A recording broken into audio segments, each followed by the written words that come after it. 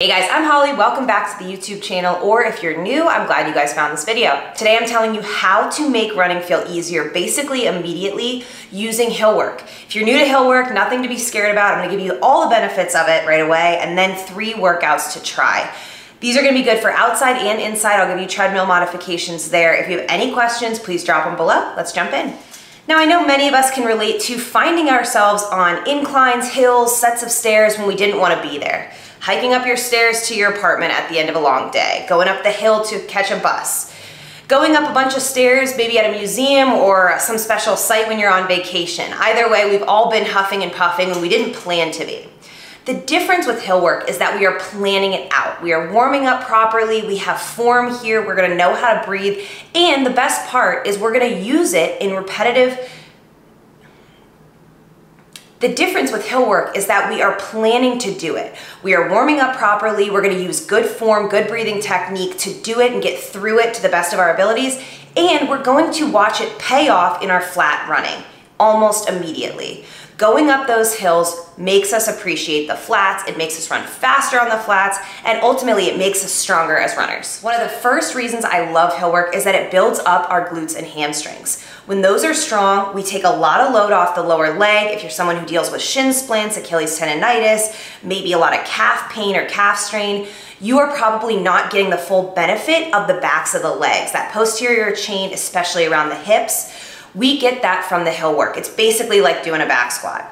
When we add this in, our flat running becomes a lot more resilient. We can last longer in really good form. We can remember how we need to keep our hips forward at any time when we're running.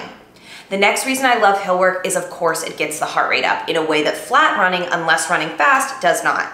So when we're going up that hill and working on going against that incline, think of it as extra resistance against you, it is going to be tougher.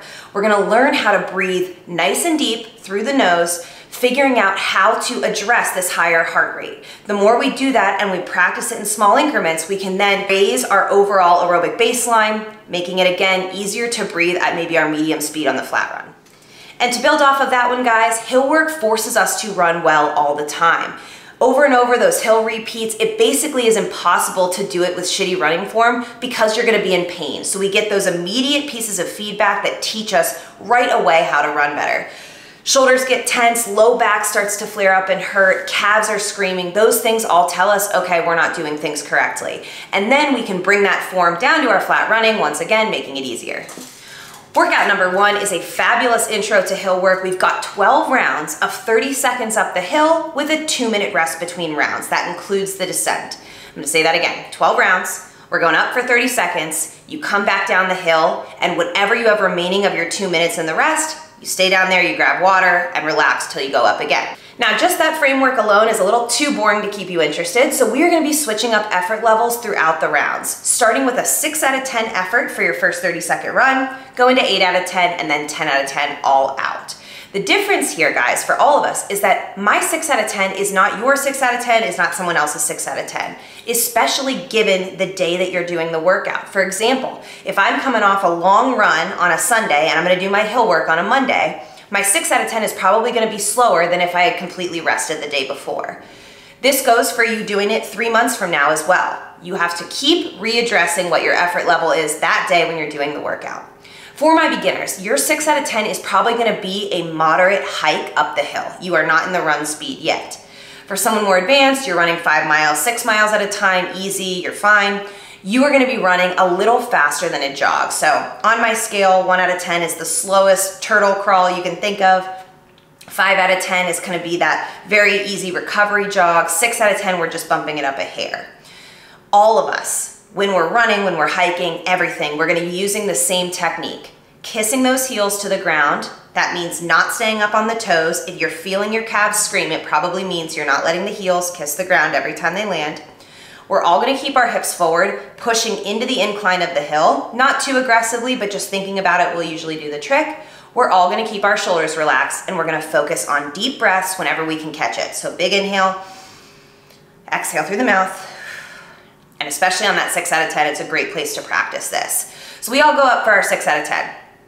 Come back down, we recover. We then go up for 8 out of 10. So for my beginners, somebody who's never done hill work before or ever really run up an incline, your 8 out of 10 will probably be your best attempt at a jog up the hill, some sort of a non-walk. And that will be your attempt there for that 8 out of 10. For somebody who is experienced, like I said, running miles at a time without taking a break, your 8 out of 10 is gonna be a strong run. Really pumping those elbows behind you, big arm swing here. Again, focus on everything else we talked about, but you're running up the hill. Then we come back down, we rest. We then go up for 10 out of 10. This is everything you've got. So again, if you're a beginner, this could mean a little bit faster than that jog. It could just be the first time that you can attempt to run up the hill. Maybe you're mixing up 5 steps walking, 5 steps fast run, 5 steps walking, you're kind of mixing it up, whatever you can do. We're all going off of heart rate and effort, how it feels to us. This should feel like the hardest out of everything so far. Obviously 10 out of 10 for more experienced people, full on sprint, everything you've got, really push it. Everybody should be really tired at the top of that 30 seconds. We come down and recover. Then we go back to our 6. As the workout continues, keep modifying and making sure that your 6 out of 10 is appropriate to how you're feeling then.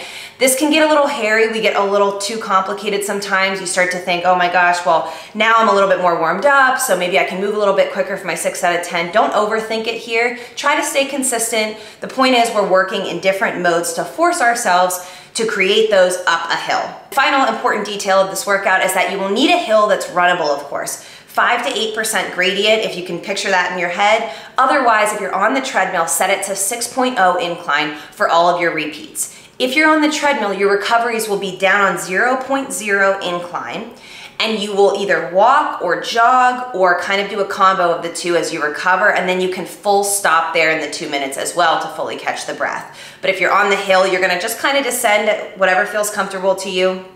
And again, recover at the bottom, catching your breath, getting ready for that next round. Workout number 2 hits very close to home for me. One of the biggest mistakes I made early on in my racing career, if you want to call it, was not practicing hiking up a hill. So I had no go-to speed for my hiking on an incline. And this really bit me in the ass when it came to hill races. Anything in the mountains, trails, even if it wasn't a long race, I just thought in my head, if I'm not running, oh, I just walk. And I don't have to practice walking. Everybody knows how to do that. But the reality is you get slowed way down in your overall pace if you don't practice urgency in your uphill hiking. So that is what we're gonna talk about today. And that's what we're gonna build, nice hill endurance in this workout. For you guys on the treadmill in this one, I want you guys to do all repeats at 5.0 incline. For anyone outside, I want you guys to find something similar to that hill for the first workout, but maybe on the less steep side, something a bit more manageable, not so steep. Whatever you've got though, and ideally if you're outside, it's gotta be a long hill because we will be going up for much longer than 30 seconds this time. The layout of this workout is quite simple. We've got 6 rounds total, but we're alternating each round. Round 1, you guys are going for a 3-minute power hike up the hill. For my beginners, you're just trying to stay moving all the way up through the 3 minutes, working on that breathing, going as slow as you need to. For people more advanced, we're working on a really strong push up that hill, really driving those elbows back, hiking with urgency as if we're trying to beat someone up the hill, but we're not running. We get to the top of that hill, we jog down, and then we rest another minute at the bottom. If you guys are on the treadmill, what you're gonna do is bring it down to a 0.0 incline, find a very light jog. If you're a very beginner, you can just find a walk here. On that flat for 2 minutes, we jog, and then 1 full minute of rest. That is the odd rounds. And then for our even rounds, rounds 2, 4, and 6, we are taking this thing up to a run, but just for 1 minute. So we're gonna go 6 out of 10 effort on this run for the minute. More advanced, of course, this is gonna be a hair faster than a jog. More beginner, this might not be a run at all, maybe just a faster power hike or a combo of jog, hike. We're only going for that minute, and we're thinking when we get to the top that we could go another 2 minutes if we had to. We're building the endurance of our running on the incline. That's the whole point of this one. When we get to the top, we descend. Again, we rest 1 more minute at the bottom before going back up for our next power hike. What I like about this workout is that by comparison, 1 minute of a run is a lot less than 3 minutes that we're on the hike for. So it really makes it feel like less, and it gets us thinking, okay, if I had to run for longer on this hill, could I? And what do I need to do to make that happen? So again, we're thinking about form and the breathing, etc. If you guys are on the treadmill, make sure on those jog recoveries or the walk recoveries, you're bringing it down to that flat 0.0 incline, and you are again resting the 1 minute when you're at the bottom. So full rest, get the water, etc. Again, it'll all be written. That is workout number 2. I think it will largely pay off in a lot of your guys' races, especially up in the mountains, trails, etc., getting you feeling comfortable moving for longer uphill and finding your different modes there. Workout number 3 has a lot more detail to it, which I actually feel like makes it go by quicker, because the more focused we are on what we're doing, the less focused we are on how bad it hurts. Part 1 of this workout, 4 by 2 minutes up the hill. In this workout, I want you guys on something steeper than what we've been on in the first 2 workouts. 6 to 8% gradient, something steep, still runnable, but spicy at the top. If you're on the treadmill, 6.0 to 8.0 incline, pick your poison there. What we're doing is splitting these repeats into a hike and a run. Hike the first minute, nice strong power hike, and you go straight into a run at 7 out of 10 effort. We're building on that endurance speed we did in the second workout. We were at that 6 out of 10 here. Now we're going a little bit faster. Think dictionary definition of run, like that 10K speed if you're more advanced or comfortable in your running. If you're beginner, you'll do nice, easy walk for that first minute, take it to a nice, strong power hike, maybe a little bit of jogging built in there for your second minute. So we go hike, right into run, we come back down the hill. As soon as you guys are back down the hill, you start again, because technically we go back into a hike and not a run. So I'm taking that rest out and we're going right back up. If you guys are on the treadmill, what I want you to do is from that top of the 2 minutes, you're at the end there, I want you guys to just bring it down to that 0.0 incline, light, easy jog for about a minute, maybe just to a walk if you're more beginner, and then you guys go again. So about a minute rest there if you're on the treadmill. Otherwise outside, as soon as you get back down to the bottom, you're going straight back up. This is a nice split, and it has you working between your different modes. It also gets you enjoying the power hikes because it kind of builds on the extra rest there. So learning how to breathe in those 2 modes for that. Part 2, 6 by 15 seconds, all out, everything you've got up the hill. If you're on the treadmill, I want you guys setting to 8.0 incline, so that steeper end there, no matter if you're beginner or advanced. 15 seconds, everything you've got. Breathe, use that form I talked about. Drive those elbows back, keep the shoulders relaxed. It might feel like it's gonna help to stay tense, it's not. Keep the core engaged lightly, just drawing the belly button in a little bit and pushing it, everything you've got, just 15 seconds up the hill. Your recovery is completely up to you on this second part. However long it takes to bring that heart rate down, calm yourself, and then go up again when you're ready. I find that kind of challenges us to go a little sooner than we want to. In a lot of ways, we kind of feel ready and then we're like, oh shoot, maybe I wasn't. You know, it just helps you plan a little bit better based on how you feel. And if you're on the treadmill, guys, what I recommend for safety purposes, at the 15-second top mark, you've pushed up the speed. You might actually want to give yourself a little extra time to build into the 15 seconds. Start to bring the incline down for your recovery before the speed. That will help you get your footing, you know, safely, and then you can bring that speed down to recover. So if you need a little bit of time, maybe take it up to a run and then start the 15 seconds when you're up in that sprint, and then you bring it back down on incline and then the speed. Hopefully that makes sense for you. If you're outside, bulldoze up there, get up the 15 seconds, recover, come down, you got 6 rounds there. That'll do it for our 3 workouts today, guys. If you can include at least one of these into your routine each week, you are gonna notice a big change in your running. Your flat running is gonna feel easier. If you're doing any races coming up with incline, elevation gain, you're gonna be up at altitude. This is gonna give you that practice, make you feel more confident on the hills to keep that pace up.